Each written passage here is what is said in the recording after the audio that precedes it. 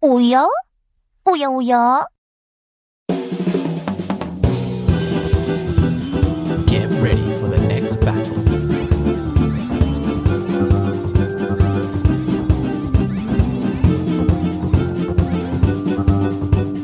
Ready? Go! Tetris.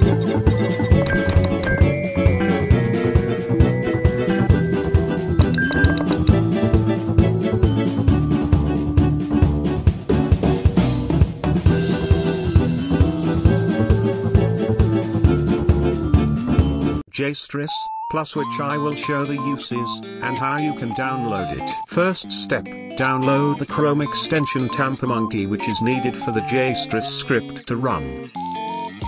Google TAMPERMONKEY Chrome extension, or click the link in the description down below.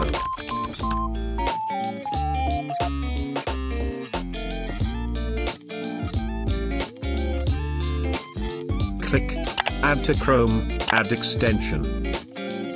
Yep, it's that easy. Step 2. Installing the JSTRIS Plus script. Go to the JSTRIS Plus Discord, link in the description. Feel free to give your suggestions on what you want in JSTRIS Plus. It will probably suck ass, or the bugs that needs fixing. There are Discord channels for that. The download link is in the channel, installation script. Click this link. Click install this script. Click install. It's that easy, that even a pepega like me can do it, so if you can't do it, either means it is bugged or you are an even more pepega than me. Pepega clap, pepega clap, pepega clap, pepega clap, Anyway, check if JSTRIS Plus is downloaded properly. If so, you will see this at the bottom left corner of the screen. Congrats! You have succeeded in installing JSTRIS Plus. Now into the JSTRIS Plus settings. There are lots to change, like visuals, audio, etc. This is about personal preference more than anything, so tinker with it to see what settings fit you best. But I will just show the important things like skins. There are already preset skins in the settings, but that is boring too. So go to the JSTRIS Plus customization database.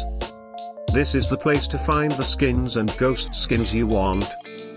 With the more than 1000 plus skins in the database, this is the place to find the skins you desire.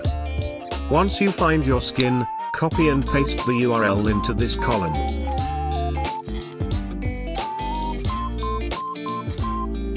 Congratulations! You got skins now.